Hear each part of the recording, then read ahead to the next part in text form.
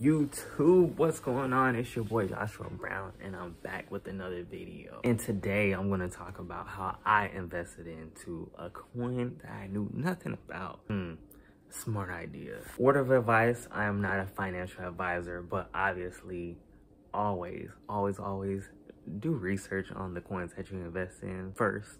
So yesterday I was on Reddit. I saw this post about Mongoose Coin. So I got on their website and I checked it out. So then I invested into it. It basically was what they call a pump and dump. So my initial investment was $100. It went down to $60. Yeah. Am I happy about that? Not really. Always do your research before you invest into cryptocurrency. It wasn't that big of a loss, but still, what if I put in like $50,000, $100,000? That would be a big loss.